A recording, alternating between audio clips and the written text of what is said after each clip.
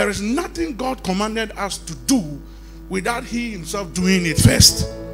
So anytime God says we should love, he first showed love. For God so loved the word that he gave.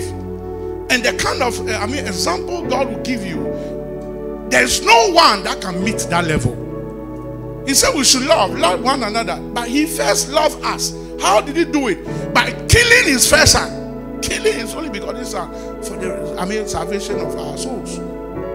And up to date, nobody has been able to meet that level. So anything God expects from us, he expects it because he has first shown it to us.